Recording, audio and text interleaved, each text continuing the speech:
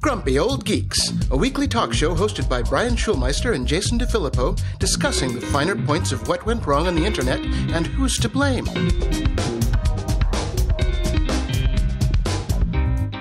Welcome to Grumpy Old Geeks. I'm Jason DeFilippo. And I'm Brian Schulmeister. We made the feed change, Brian. How'd that go? Seems to be fairly painless so far. Did we do better than Disney Plus? I think we did better than Disney Plus, yes. Excellent. If anything, everybody got more content than they paid for. Oh, wait, nobody... no. But nobody paid. Well, we do have some people that pay, and they keep the lights on, so praise be to the people that pay. But yes, seem to be fairly painless. As we go through the weeks, I will be expanding out the back catalog, so the rest will be in the full feed. Mm-hmm. There's only 15 shows right now. As of this one, there'll be 16, and I'm going to keep adding to it as things kind of roll out and fall off, so nobody gets 100 to 390 downloads at once. One bit of note: somebody slid into our DMs. I can't remember who it was at the moment, but thank you for the update. He did mention that in Overcast, we've lost our stars on the older episodes, so feel free to restar them. Oh, interesting. Okay, well. I know what I'll be doing after this show. Thanks for the heads up there. Don't want to lose our position. Yeah. Still can't beat Rogan, but we can beat the New York Times Daily podcast. Excellent. Yes. So I put out a question last week about who owns the copyright to an AI-generated piece of art. Mm-hmm. Well, it turns out that the U.S. Patent and Trademark Office has that same question. Right. And this came out on The Verge this week after I made my question, and it's apparently been in the works for a while. But the Patent and Trademark Office is asking for, some public opinions on what the hell do we do here? Because we don't really know.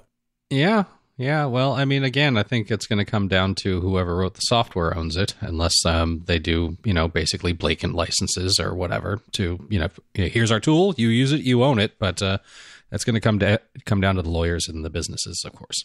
Yeah, and the terms of service that people adopt on this. So you have till December 16th if you want to go put in your 2 cents on this. Look how interactive we've been recently. This is the second thing that we get to go comment on. I know. What about that? Wow, crazy. So we talked about Disney Plus a second ago. Turns out they had 10 million subscribers that first week. Wow. Well, it depends on your definition of subscriber. Well, it says it's signed up 10 million users since its Tuesday debut, which is... a lot of people are on free trials, which I don't consider subscribing. True that. Yeah. When the card gets a ding, then that's a subscription. Yes. We have like 3 people that are subscribed to us on PayPal, but I get a notice every month that their credit card has been declined. So they're not subscribing. They're not subscribed. Yeah. They're just jerks. Yeah. Man. Yeah. So are you still liking it? Yeah. I actually watched an old classic. I love the Disney Robin Hood, the animated version. I watched that the other night, just for the feels and the nostalgia. Looking forward to the next episode of The Mandalorian. Haven't really digged in too much, but there's a whole ton of movies that my son is pretty much ready to watch. So I'm pretty excited about it. I think we're going to try them out on either Toy Story or one of the older Disney classics this weekend and see about that attention span, because up until now it's been about 20 minutes. Okay. How did Robin Hood hold up? Does it have legs? It has legs. Awesome. It's very funny. I've heard, actually, I was talking to a couple of friends of mine about how this is probably the best idea that Disney has ever had, because they're just pouring through those logs and checking those stats and seeing which old movies get the most dings. And then it's like, oh, right. Guess we'll be remaking this one then. Oh, yeah. Mm-hmm. Yeah. Yep. That kind of sucks. But the thing about it is, everybody posted about Robin Hood. You were like the 7th or 8th person I saw that had posted about it. Well, you know why? It came out in 1973. It is... I was born that year, so Disney used to recycle their movies into theaters every couple of years, so I remember seeing it at a very young age with my dad. I mean, it is perfect time frame for, people our age. Yeah, exactly. It's one of my favorites too. It was just, It's a classic. Plus, it's damn funny. It is funny, and it's heartwarming, and it's extremely well done. Unlike Song of the South, which will never see the light of day again. Well, some people consider that funny and heartwarming. Oh, yes, that's true. They tend to wear red hats. They tend to be in the South. Oh, man. Anyway, I did see, I don't know if do we have this in the show notes for later about the warnings about possible racism? I don't know if we put it in the show notes, actually. Okay. Because we would have saved it for Media Candy, so we might as well mention it here since we're talking Disney Plus. Yeah, they're putting in different warnings for different racial things, like the ending of Dumbo with the crows and the lead singer Jim Crow. Yes. Yeah. A lot of things have not aged so well from simpler times, as it were. Yeah, I wonder if they're going to have a warning in Fantasia, because I believe that's rated G, but there are boobs. That's right. Well, there are animated boobs, but yeah. What are you going to do? Well, Disney Plus is also not going to get their panties in a bunch if you decide to share your login. Done Brian, and done already. Send me an email, Brian. Send me an email. Yeah, I've mentioned before that we share Netflix as my sister-in-law. We use her Netflix, so she hit me up for my Disney Plus this week, and I sent that over to her. The only one that and this is where Apple is smart, nobody's ever going to be sharing their Apple Plus login. Well, first off, because there's nothing on the damn network.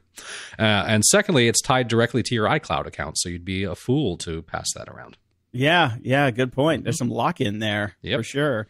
And it's funny, on Netflix, I have an account. I have one of the accounts that has like 3 devices at one time, because I always run into the 3 device limit, because me and 2 of my friends have access to the account, and it's invariable that when somebody really wants to watch TV, all the slots are taken. So I've just said screw it and bought slots for everybody.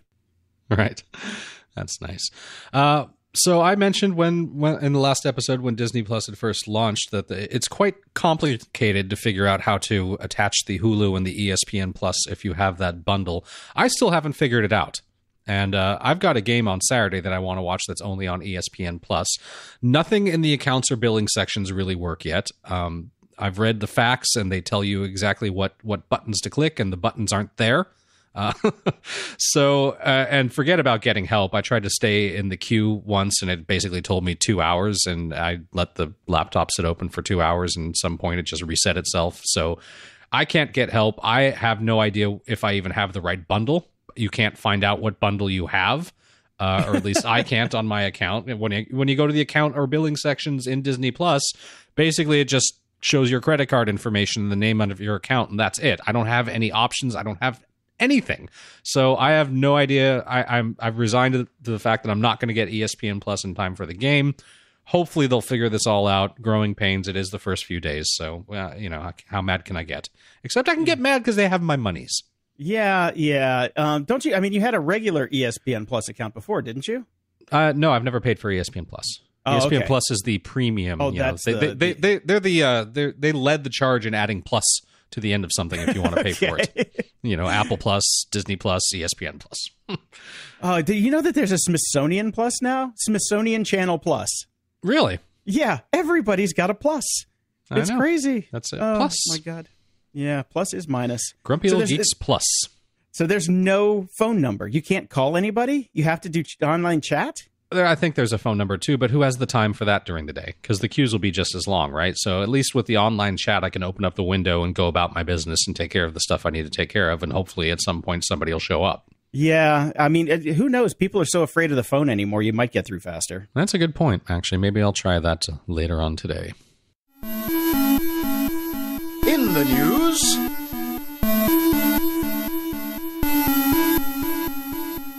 Google is now trying to take over banking. They're thinking about offering checking accounts next year.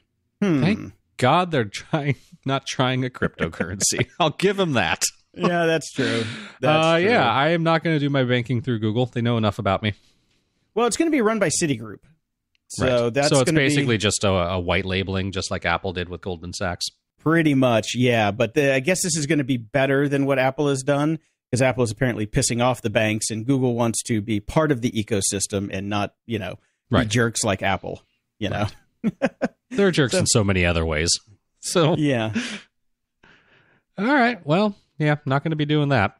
Yeah. Do you remember? I've totally forgot about this when they first started running the Apple credit cards. They ran the line "designed by Apple, not a bank," and apparently Goldman Sachs got their panties in a bunch about that. But now that this whole credit rating thing with the new card came out, I think Apple might want to dial that one back for sure. Apple might want to go, we didn't do it, actually. It was them. It was all them. We just put our name on it and made a shiny, really heavy card that you don't ever want to take anywhere.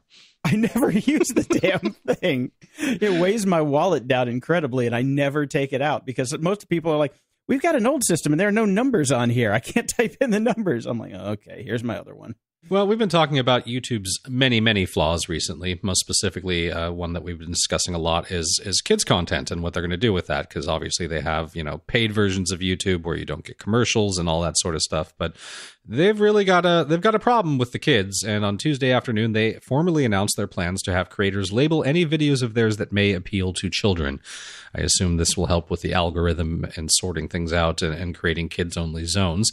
So starting in January 2020, if creators mark a video as directed at kids, data collection will be blocked for all viewers, resulting in lower ad revenue, and those videos will lose some of the platform's most popular features, including comments and end screens, which makes it sound like a bad thing, but as a parent, I'm going, good! Can we get that on every YouTube video, please? Yes. Why save this for just kids?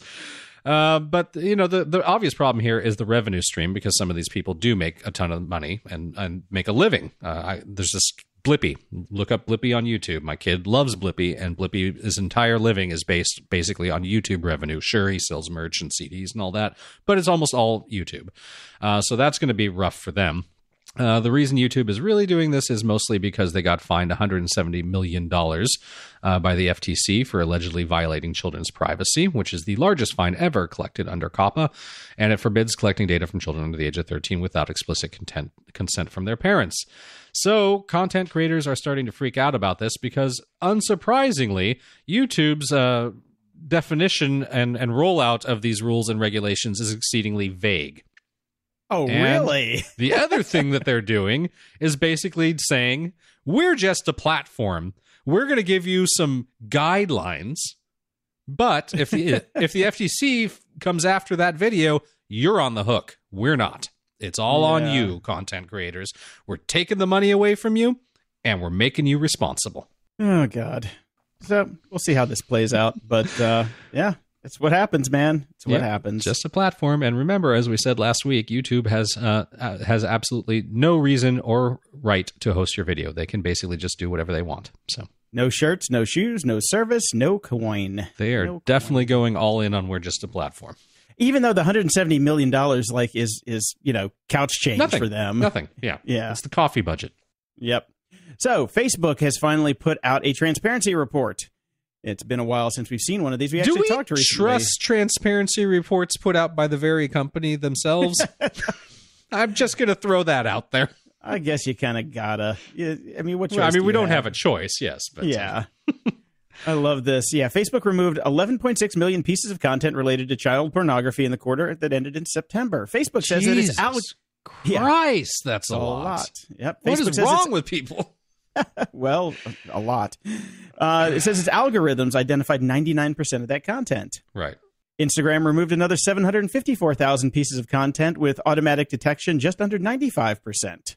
So they're really working on that. But by comparison, in the first quarter, Facebook removed just 5.8 million pieces of content related to child porn or exploitation. All right. So they cast a wider net. Now, what the stat I want to see, which I don't see in here anywhere, is how many of those were false positives? How many did that involve the person who posted it getting a huge fight going, of course this isn't wrong, look at it?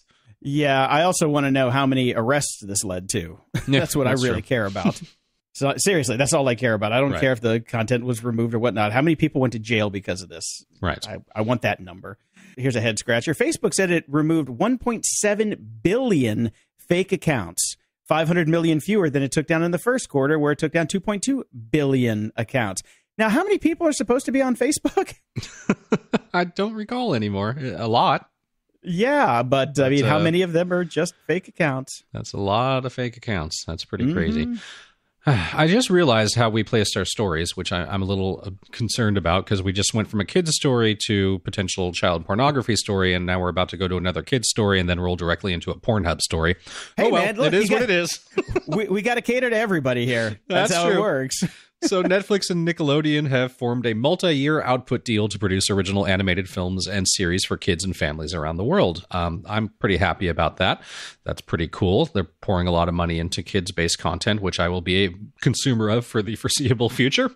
So they're going to be based both on the existing Nickelodeon library of characters as well as all new IP for kids and families around the world, as said. So I was immediately interested in this because right now I want to know if this is an all-in deal, because most of Nickelodeon stuff is on Amazon right now, and that's the only place to go. You know, you have your like Nickelodeon app or your Nick Jr. app, which carries a couple of the most recent episodes of stuff. But beyond that, you have to go and buy it on Amazon or use that buy into one of the streaming packages on Amazon, which does legacy content. So if this is all in, is this only for new stuff, or is everything going to get moved over to Netflix for streaming there? That would be awesome.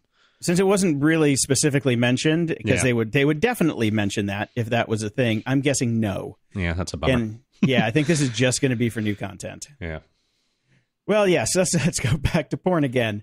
PayPal has cut off Pornhub's payroll system, which is what they paid for their crowdsourced porn. Yep. People could go up and put up their own videos and get paid for it. The Pornhub model program. Right. And so now they have to go around and find new ways to pay people. And, of course, there's crypto involved in some of it.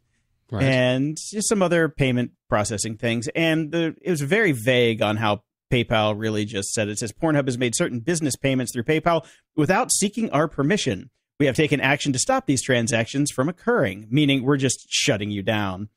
And what they don't say in here is if, like, Pornhub actually got their money back, because PayPal is notorious for freezing your account and keeping all the money and making it ridiculously hard to get it back and just tying you up in legal and litigation until you can get your money back. And I'm guessing Pornhub's bank account was pretty damn big. Yeah, I'm sure it is.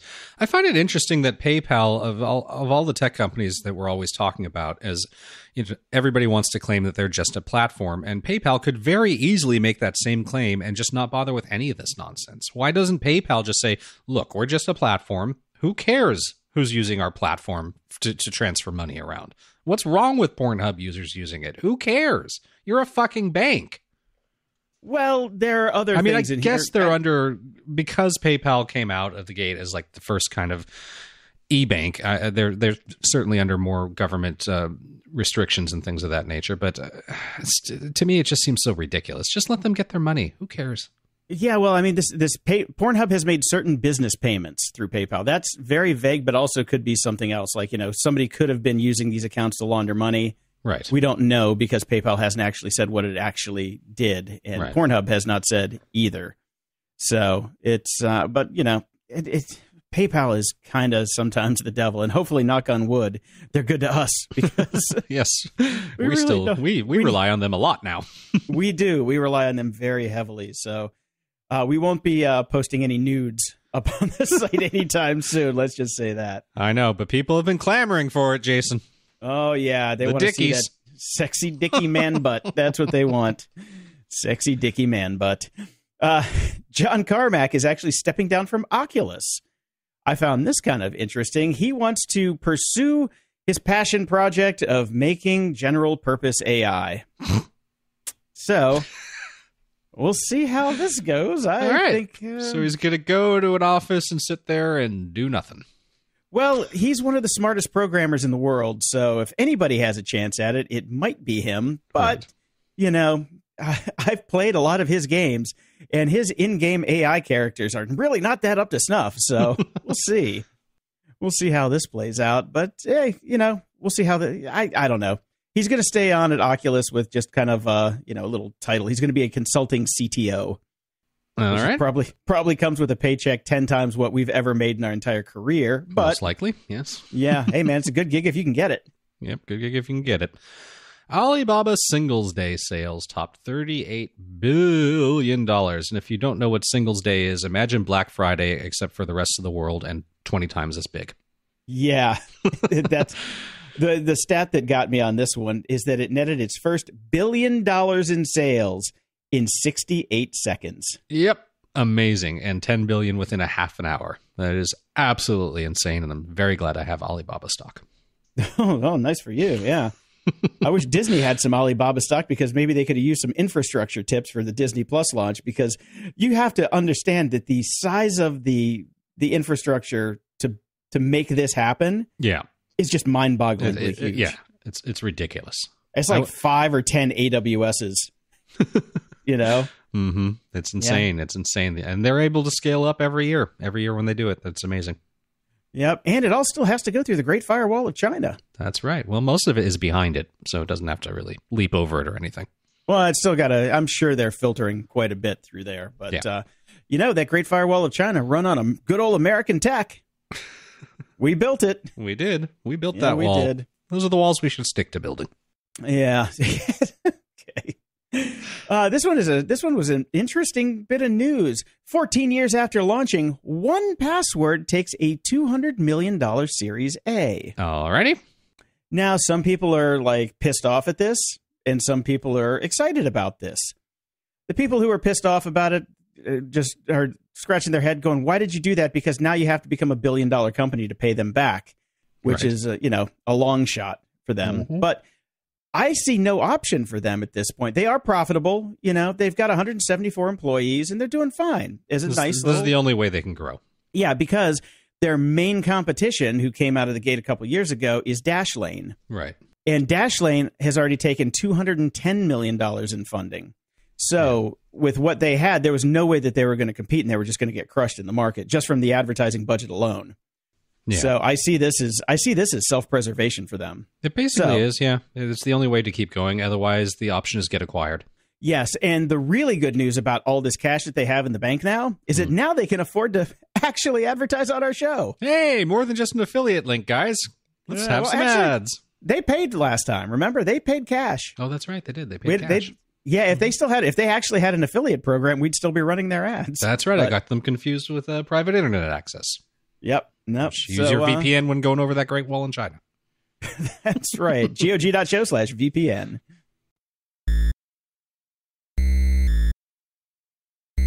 Security? Ha!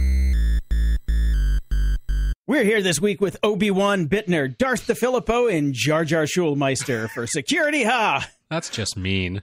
Obi-Wan Bittner is the host of the Cyberwire podcast. Dave is also the co-host of the social engineering podcast Hacking Humans with Joe Kerrigan, as well as the co-host of Caveat with Ben Yellen, where they discuss law and policy, as well as surveillance and privacy. Misa ready to talk Mandalorian, Brian? Oh, yeah. I just watched it last night.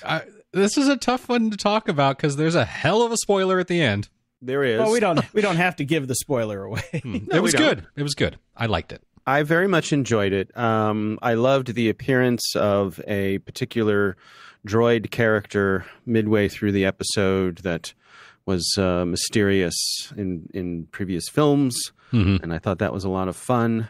I would say it felt like Star Wars. Yep. In all the good ways. Yep. The one thing that I did not like so much was the music. Yeah, I agree. It didn't feel very Star Wars. Yeah. There was one part where they're kind of flying around in Boba Fett. And the man, Boba Fett. Well, can we just say that this really is the Boba Fett series we've all been waiting for? It kind of is, and some very, very, very, very bored, or I guess underemployed people have done some screenshots and lightened things and claim that Boba Fett was in the background in one of the scenes. Okay, well that's fine. Yeah. But they're flying around in the Mandalorian's ship, and the music was almost techno-like, and it kind of, and I found it a little jarring. Yeah, a little jar-jarring. I wouldn't. I saw that one coming a mile away. I've got to start stockpiling some Star Trek jokes for when Picard airs and Jason loses his mind. There you go. Right. But there was nothing so horrible in Star Trek as Jar Jar. You have to admit. Oh, I don't know. The Tribbles were pretty lame. Tribbles are awesome, man. My biggest problem with it was just too damn short. It was only 38 minutes. It's a TV show. Yeah. TV shows are usually 42. Got ripped off for 4 minutes. Well, damn Jon Favreau. And that was the other. That was the surprising bit. That it was Jon Favreau. I didn't realize it was him. The big surprising thing casting-wise for me was Nick Nolte. Yes, that was funny. And I didn't realize it until the end credits. Like I saw the character that he plays, and it was ringing that thing in my brain where I said, "Who is that? That is familiar." And then at the end credits came, and I went, "Oh, Nick Nolte, perfect." So yeah, I'm looking forward to the next episode. My son enjoyed it very much. My wife watched it with us. That's, I think she enjoyed it. But my wife went to the bedroom to read. yeah. So, but I'm happy that there's more Star Wars, good Star Wars in a good way. Didn't frustrate me in any way. Right. There is one thing frustrating that occurred in the Star Wars universe with the launch of Disney Plus. I don't know if you heard, Dave, but Lucas went at it again, and once again tinkered with the Greedo and Han shot first scene. Oh, I heard. Yeah. I can't. He made it. Apparently, Lucas made it a condition of the sale to Disney that he be able to modify that scene one more time. Oh, yeah. Jesus. Yeah. A million Twitterers cried out. Yeah. Yep. Yeah. My favorite meme based on that is someone cut together a scene of it where Greedo says, I don't know, you're not going to be able to, you're not going to be able to leave this town or whatever. I don't know. I don't have it right, but basically, Greedo ends up doing a commercial for Casper mattresses. Somebody said, "I'm really uncomfortable with these changes that they made to the Han Greedo scene," and Greedo says, I'm almost as relaxed as I was after I got a new Casper mattress." Nice. Yeah, I'll have to find that one, but. Yeah, I really thought that we were going to be left enough alone, but nope. I guess no From one the can, grave. Yeah, no one can. George Lucas has a long and what struck me with this was though, what the hell? Like, why can't? What is it about this scene that Lucas can't leave well enough alone? That he has to keep changing it? What is going on in his mind? Han has to be a good guy. Now? Han has to be an unequivocal. In George Lucas's universe now, things are black and white, and there's no room for scoundrels with hearts of gold. Yeah. See, he's just, first of all, he's wrong. Yes. And this whole thing just changed Han's character. The whole thing where Han shot first, that meant that we didn't know if he was a good guy or a bad guy. And the heroes were getting on this ship with someone who we had demonstrated could be a cold-blooded killer.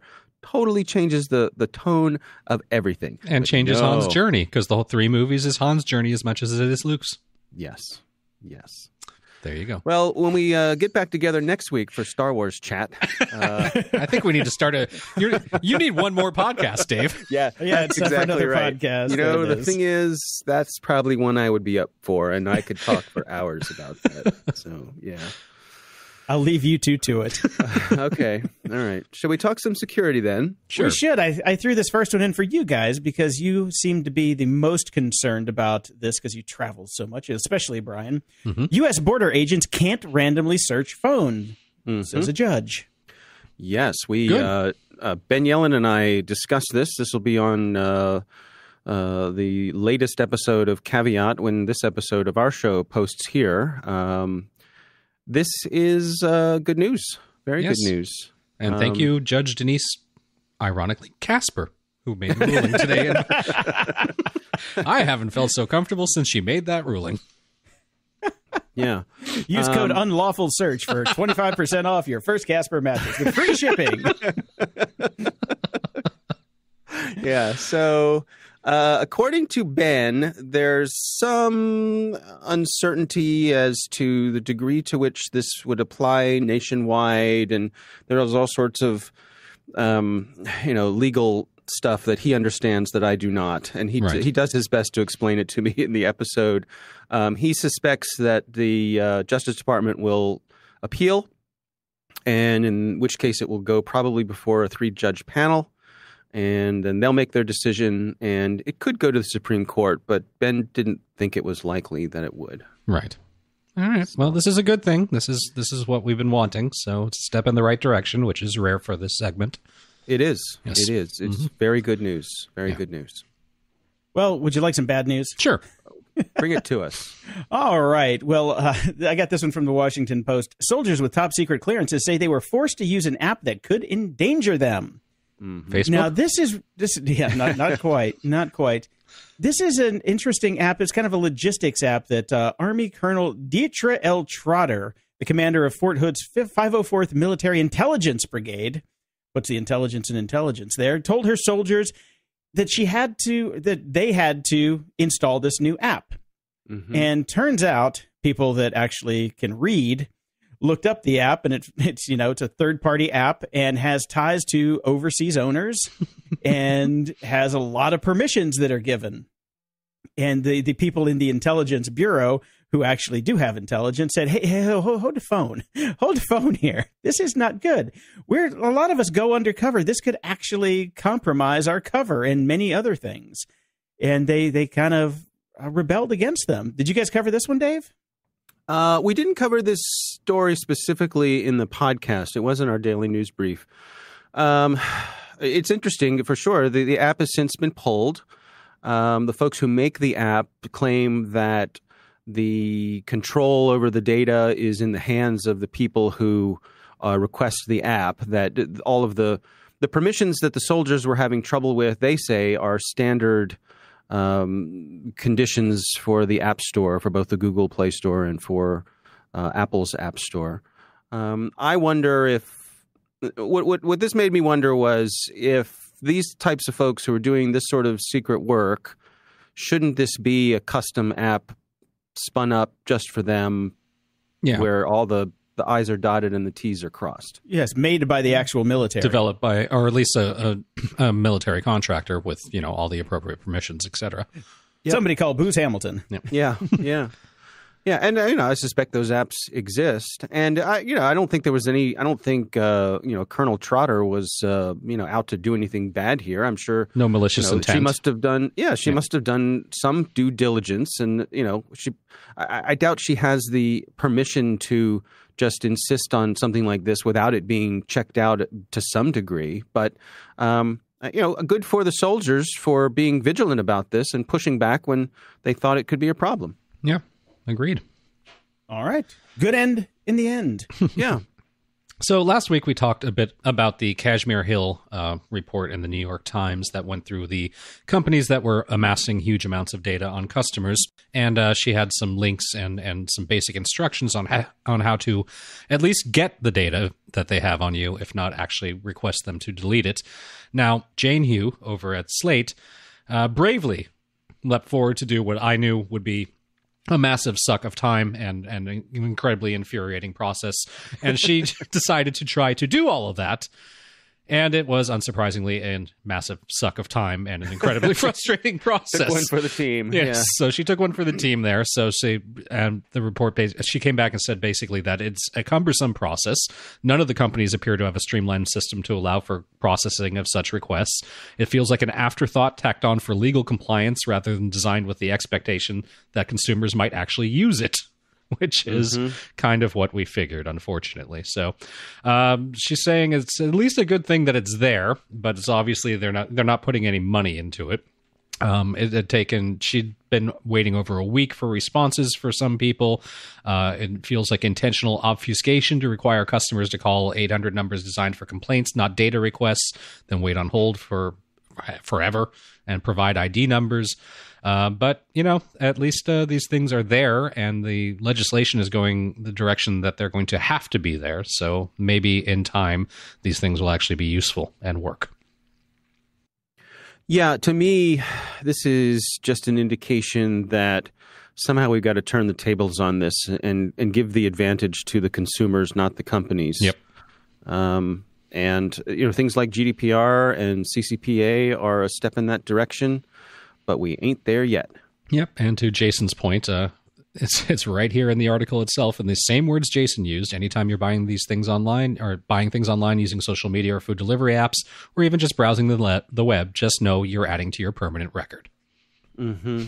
One of the interesting things in this article I thought was the fact that in order to get access to your information, you have to give them more information. Yes. Yes. And people were reticent to do that. Give them your driver's license information, which on the one hand, you think, okay, well, that's good. You have to prove who you are. You have to provide a government ID so that not just anybody can claim to be you and get your information. But on the other hand, if the whole reason you're doing this is because you're unhappy with them having all this information about you, the last thing in the world you want to do is give them more information. Yeah. So that was my immediate thought looking at it too. I was like, I went to one of the ones and I was going to fill it all out. And I was like, scan your California driver's license. So we can match it to the scan we have on record. Is my point about it is they've already got it. They're maybe just trying to make maybe sure they do, you. maybe they don't. There's like 120 different companies, Jason, and they may not have my driver's license, but they certainly will when I give it to them. Right. That's true. That's true. I mean, we're filling Thanks out the for that. request to find out what information they have. So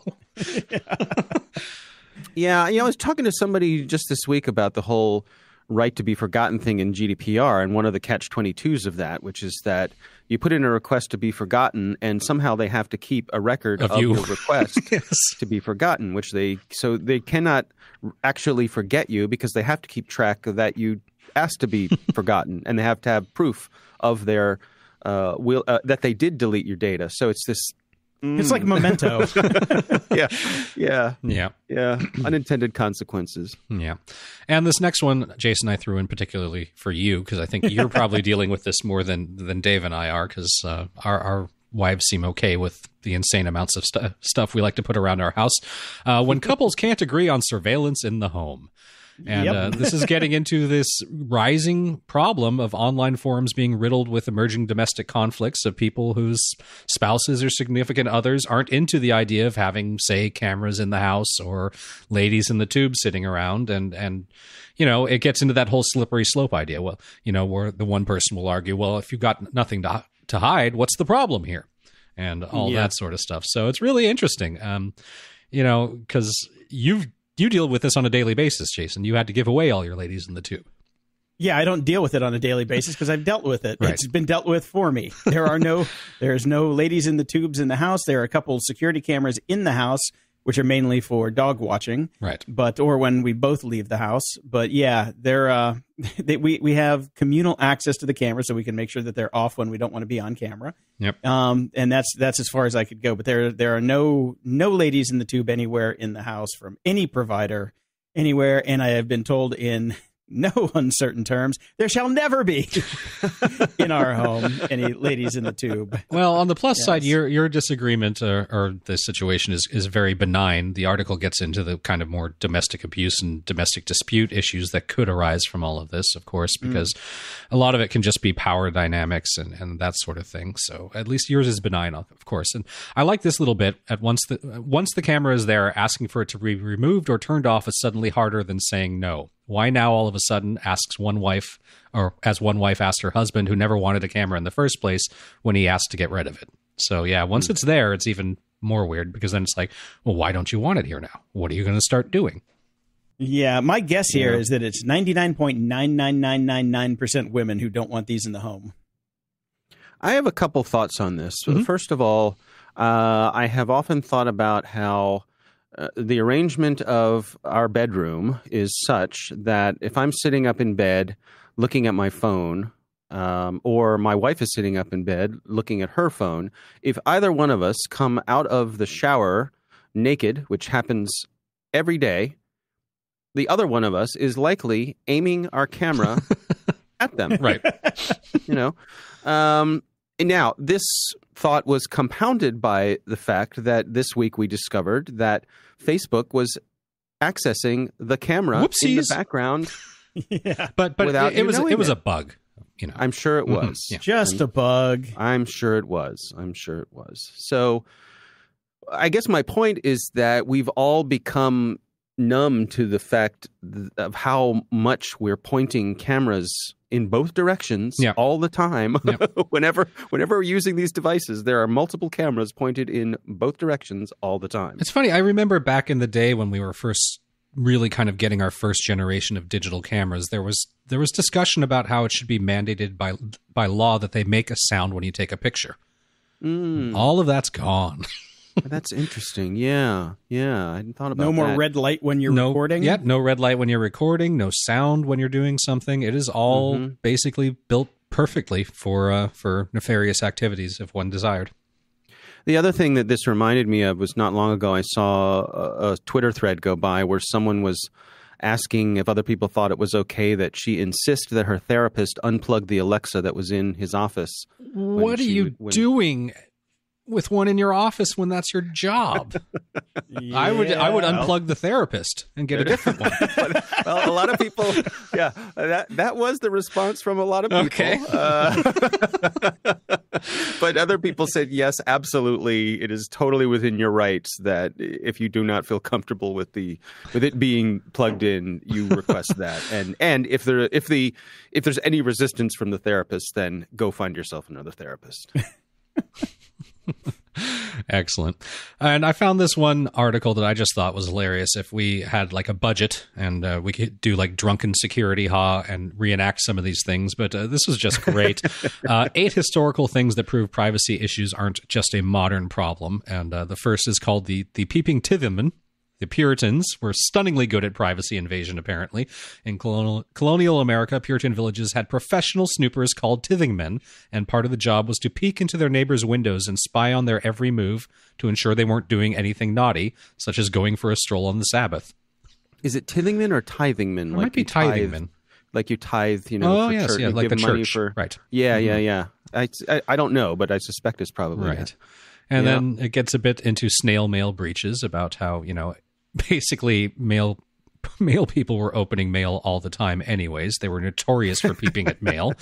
They're not just stealing your Netflix DVDs. Yes. Back in the day, we used to do public voting out loud. So there was that. Everybody knew what was going on. Publicly posted census had nosy questions back in the day in the 1800s. They asked if you were crippled, maimed, or deformed. Financial status. Sounds like the thing with the postal people. Yes. Mail shall not be crippled, maimed, nor deformed. I did not know this before our lovely HIPAA laws. Newspapers printed when you were sick. Huh. Interesting. For instance, an issue of the 1885 Philadelphia Inquirer told us that 53-year-old Hugh Daddy had to go to the hospital after he received a head cut from a falling barrel. Huh. Right. Newspapers also used to print full addresses, which is insane. I remember that. Yes. I've seen that, yes. Yeah, usually in the police blotter section. Right. Yes, pretty Papa crazy. Bittner of 23 Crazy Lane was caught in his furry hat after midnight with no pants, strolling down Happy Lane. Getting a little close to home there, Jason. Yes, and Sorry. to take a turn to the more illicit and, of course, the scatological, people used to poop in public. Used to. Have you ever Some been to San Francisco? some still do, yes. Yeah. This was interesting to me just because of the change in sensibilities that, why are we so private about those sorts of things? Yes. I don't know. Because it's and gross. then there's always well it is, but there's that strange thing that we as Americans have, which is when it comes to those sorts of bodily functions in public, we want to have privacy, but not too much privacy. Europeans who come here think the design of our public bathrooms are insane with the way basically the stalls are made of netting. You can see underneath through the cracks and all that sort of stuff. Because God forbid we gave someone a private room in a public bathroom. Yeah. Anyway, I digress. And finally, I did enjoy the last one, which I assume if somebody over at Pornhub finds, we will have an actual reenactment of this that we can watch. They just can't get paid through PayPal. That's all. Yeah, that's true. Yeah. This is an impotence trial of pre-revolutionary France. A woman could ask to end a marriage on the grounds that her husband failed to consummate a marriage, but you had to prove it in front of witnesses. There was a notorious trial in 1659 when a marquis had to attempt sex with his wife in front of a 15-person jury, including doctors. So the trial was so public, they placed bets on the outcome. You'd kind of want it to be all doctors, wouldn't you? Well, whatever. Once you get past the first extra person watching, I think you don't really care anymore. It's France. I mean, doesn't matter. Right. Unfortunately, he did fail.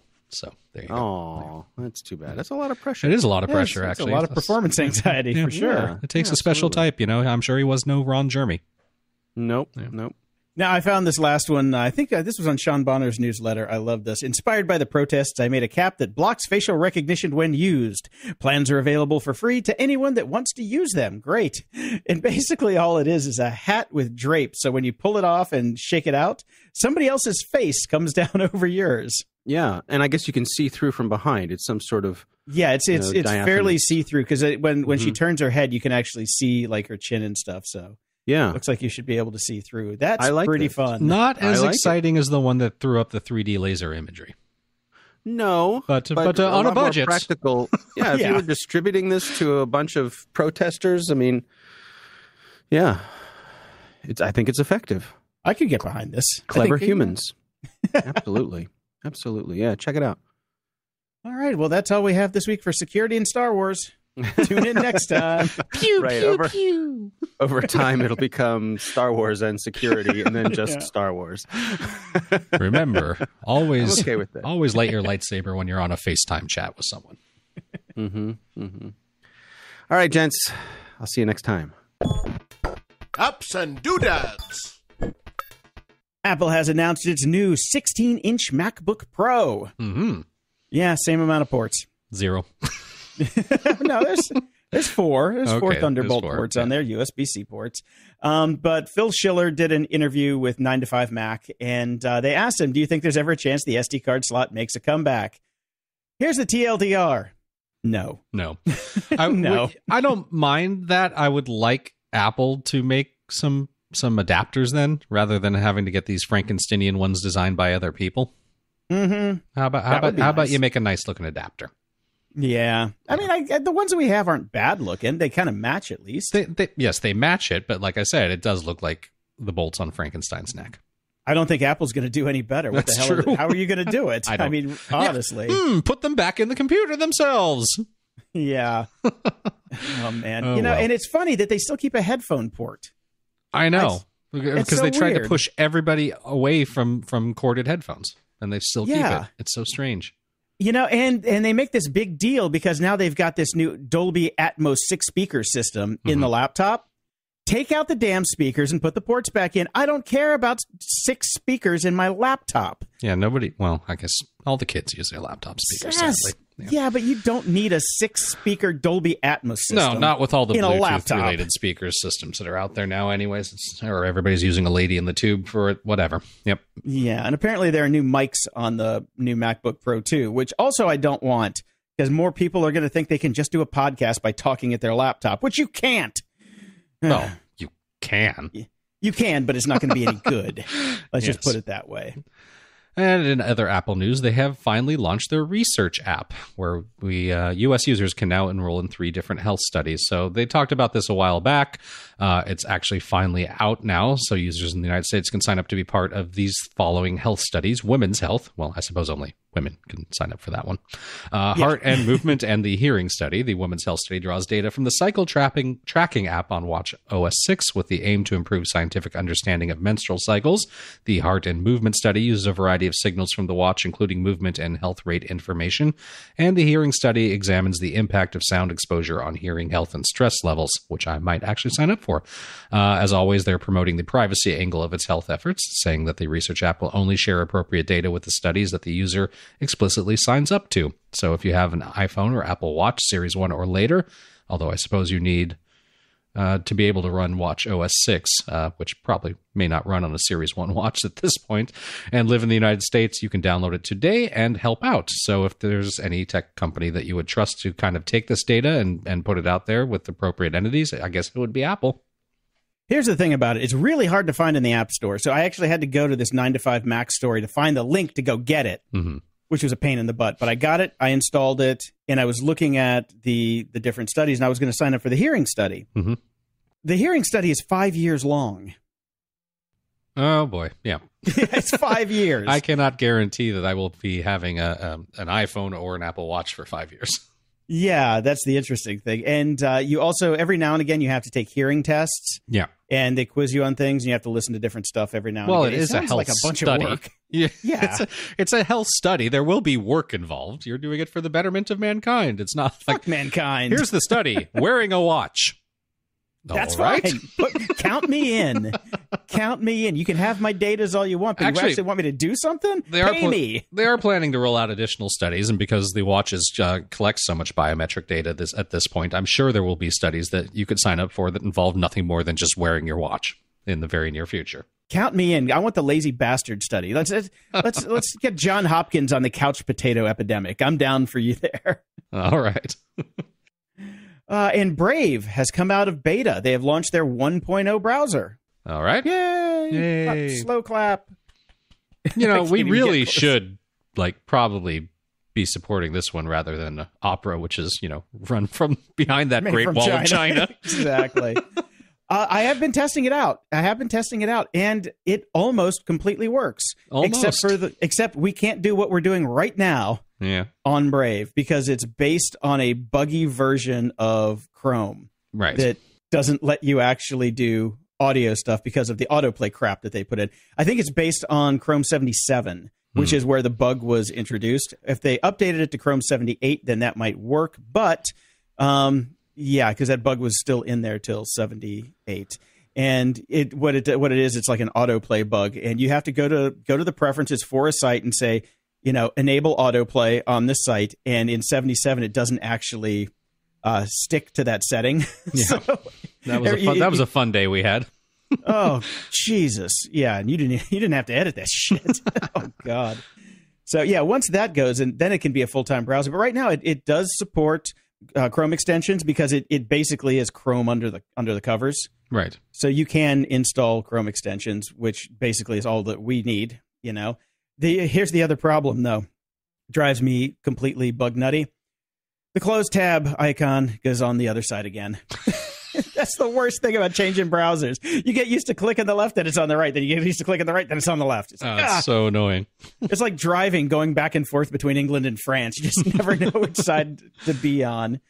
And here's a question for the audience. If anybody has one of these extensions or can send me to one of these extensions, I want to double click to close tab. I cannot find any place that can do a double click to close tab. I think it's built into Chrome if you do a deep dive on the settings. And it's just one of those things where I'm always accidentally clicking a damn close tab button just on accident. Right. And it would be, you can go to history, reopen, last close tab, but it would just be nice to have a double click to close tab option. It would be. So, yeah, I found a couple of them that let you close all tabs with a double click. And I'm like, I don't want that. I just want to close the tab I'm on, not all of them. Anyway, Razor's back. You're getting your phone. Your wish, Jason. I got my wish, but not this wish. This is not the wish that I wanted. Two problems with the new Razor. It's $1,500. Problem number one. $1,500 for an old processor, which is not even remotely, I guess it's usable, but not great. Right. Old janky cameras, but it is completely flippable. It is a one-screen flippable phone. Looks cool as hell. Mm-hmm. And especially the old Razor mode, where it just uses the screen and turns it into an old Razor, which is so cool. Second problem, though, is it runs on Android. Yes. The best quote I saw on the internets about this is, the Motorola Razor is back. I can't wait to hang up on people again. Sadly, it's running Android. Hang-ups will happen regardless. There you go. But, man, if this was like $700, it might be doable, because then you can get rid of your iPhone and just have this. But $1,500 is a hell of a novelty item. Yes, it is. And speaking of novelty items, Wiki Tribune has launched WT Social. They're missing an F. Exactly. Yes, WTF Social would be much more appropriate. Oh, God. We will never sell your data. Our platform survives on the generosity of individual donors to ensure privacy is protected and your social space is ad-free. We will empower you to make your own choices about what content you are served and to directly edit misleading headlines or flag problem posts. We will foster an environment where bad actors are removed because it is right, not because it suddenly affects our bottom line. But this will only work with your help. So join today and help change the landscape of social media. I've got enough jobs. I'm not going to sign up, give you money, and then expect me to do all the work. Yeah. What was the name of the social media company that we picked on a lot? And then they Hello. I was trying to remember the name because I could not remember it for the life of me. And so I did a little Googling and because I just couldn't remember it. And here's the list of that I'm sure WT Socials is about to join. And I can't believe Hello is not on the list yet because I guess they're still around. They're still functioning. So this is the defunct social networking websites. Link is in the show notes. There are so many of them I couldn't possibly read this list to you, but it is insane how many have come and gone.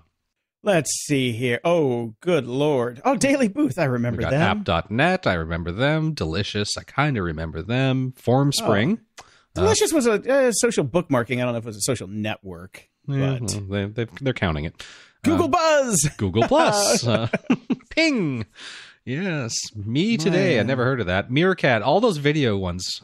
Oh, man, they went fast, didn't they? Yep. Oh, Pounce. I loved Pounce.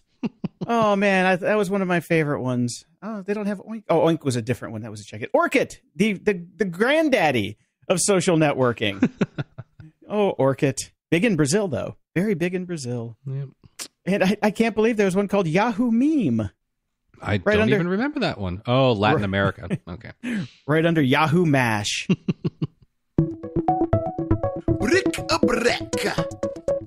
A friend of the show, Mike Walters, sent me this link. The best-selling music artist from 1969-2019. It's an awesome, cool, data visualization video. But as great as it is, it's 9 minutes long. Who's going to sit through all of that? I fast-forwarded it, and it's very cool. And there's lots of cool stuff on the channel it came from, which is called Data is Beautiful. I have the link in the show notes. Pretty cool stuff. Yeah, we actually covered this last week when a fan sent in this exact same channel in this exact same video. So that must be how Mike got it. Probably. He listened to the show and gave it right back to you. Excellent.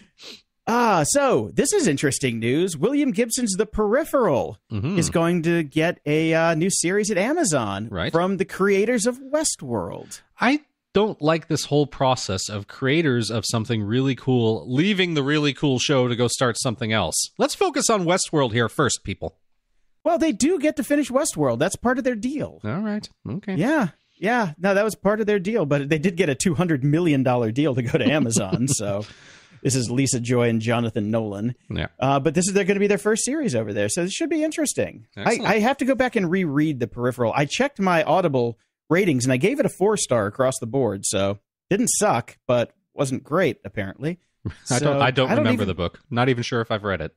Yeah, you did. We covered it on the show. I had to go back and check.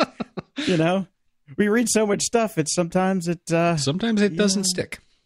Sometimes it doesn't stick. Closing shout outs. I have a closing shout out to our good friend Chris Lockhead, who's dealing with some extremely and very heavy shit. Hang in there, brother. We're here for you. Yep. And a shout out to Brandon Hull. He is building a site called buildabetterpodcast.com, which is going to be taking over from The Club, my podcast social network, which I am shutting down. Defunct? It is defunct. Add you to the list. That was a quick run, but a good one. It was a couple months. It was a couple months. Yeah, it's over 100 podcasters in there. But the problem is it costs me $60 a month to run. Right. So I'm not making any money on it. I'm underemployed. And it takes a ton of time to keep people engaged. And I just don't have that much time. So Brandon has the time and the resources. So he's going to take over. And if you were part of the club, you should see a post in there about how to go join. But anybody who's a podcaster can go sign up. He's actually manually approving links right now. It's a little bit of a manual process because he wants to make sure no riffraff get in. I don't know how I got in, but just go to buildabetterpodcast.com. Excellent. Until next time, I'm Brian Schulmeister.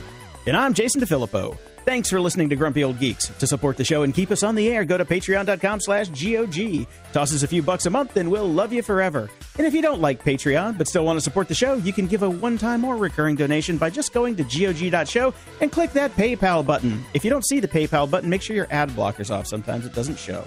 Your support really keeps us going, and we really appreciate it. Show notes for this episode are at gog.show/393. From there, you can find links to old episodes, leave feedback, ask questions, and get links to stuff we like. Stay grumpy! It's rock and roll. Rolling here. For what is traditionally known as a super happy segment. It's all Skittles and blowjobs here on 30 Ha.